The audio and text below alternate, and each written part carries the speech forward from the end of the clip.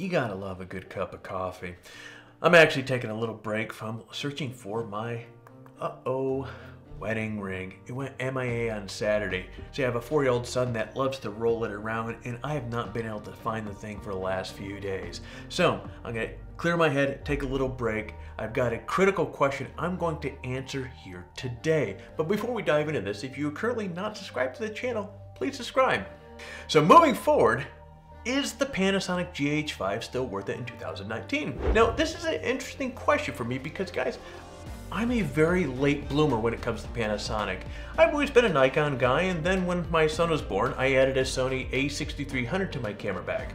I've had several Sonys since then, but it was just this year, guys, just this year that I picked up the GH5.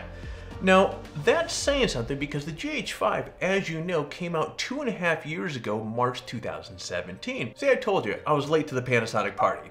But let me tell you right now, this camera is definitely still worth it. But I'm not going to sugarcoat it and only give you the reasons why I think it is a hell of a camera. Instead, let's talk about both the good and the bad. That way you get a more complete picture of what this camera has to offer. Now, let's start off with the good. Now, what I like about the GH5 headlining the pros of this camera is the image stabilization. The in-body image stabilization is absolutely incredible and gives you amazing video quality without the need for a tripod or a gimbal. It was way ahead of its time in 2017 and is still the best IBIS out there today. If you use an optical image stabilized lens with this camera, you get the benefit of double stabilization. But even if the lens isn't stabilized, the GH5's in-body stabilization will still compensate for the blur. Now, honestly, you can shoot smooth video while shooting handheld with this camera. The stabilization is that good. Another feature I really appreciate is the battery life is absolutely crazy for a mirrorless camera. Honestly, I've gone shooting still photos on a single charge during the day and I've not had any issues. I can get upwards of 400 shots on a single charge and shoot video 2 hours without having to recharge a battery or swap out a battery. A third feature I really love is that it's an idea B-roll camera. Between the image stabilization and the incredible slow motion video, I'm talking 4K 60 frames per second or 1080p at 120 frames per second, the creative possibilities with this camera are off the charts. Now, unlike some of the other mirrorless cameras, there's no time limit on 4K recording either, apart from how much battery life you have left and how much room there is on your memory card. Now, I'd be remiss if I didn't mention the image quality with this camera. Now, I know the image quality on this camera with its Micro Four Thirds sensor is going to struggle to match that of a similarly priced APS-C camera, but Panasonic has done a great job with the last few years with the design of their sensors, and the GH5 definitely benefits from that. Now, it produces images with good dynamic range and color renderation, and the fact that there's no optical low-pass filter means the images have improved detail as well, so especially at lower ISO values. You'll find that as the ISO increases, the noise will increase as well, but it's nothing terrible that can't be fixed in post-processing. Now, would I opt to take this as my only camera on a trip over my Nikon Z7 or Sony a6400?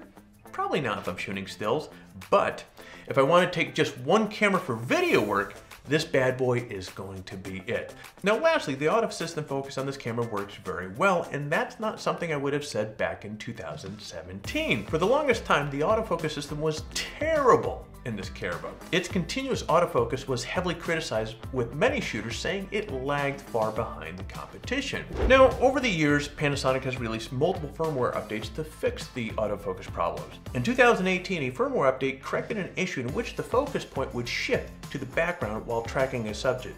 This problem occurred when shooting stills and video, and this update corrected both problems.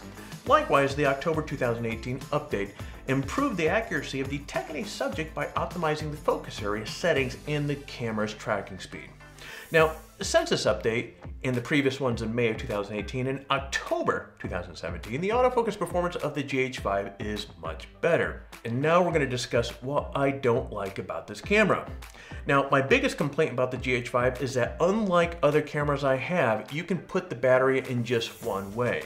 That means that if you aren't paying attention and not naming any names, you can accidentally put the battery in backwards. And since the battery has a little notch right here, I don't know if you can see it on the camera, on the opposite side of the connectors, when you accidentally put the battery in backwards, one of the little metal conductors in the camera will catch this and prevent you from getting the battery out. And it is a bear to get out. And if you do manage to get the battery out, it bends the connector inside the camera.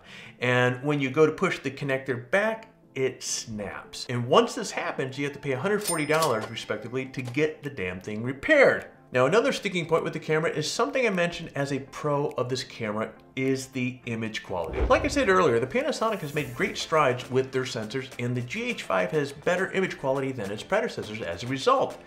But this is definitely a video camera first and foremost, and a still camera second. It can't compete with my A6400 or Z7 in the image quality department, or my D850 for that matter. Lastly, as much as the autofocus system has improved, it still struggles to focus on people's face in low light situations. Now, if you're recording your significant other on your back patio at night, you might find that the autofocus system hunts for focus even after the firmware updates that I previously mentioned.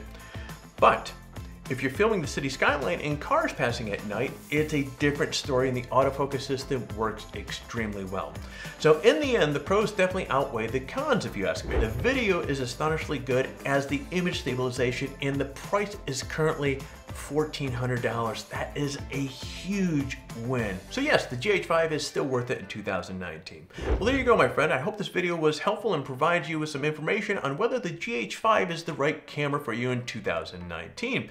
If you've liked the video and it was helpful, do me a favor, hit the like button down below. And if you currently aren't subscribed to the channel, what are you waiting for? We'd love to have you here. Hit the subscribe button down below, and while you're at it, hit the bell to be notified as we come out with videos. Well, with that said, we're going to see you next time.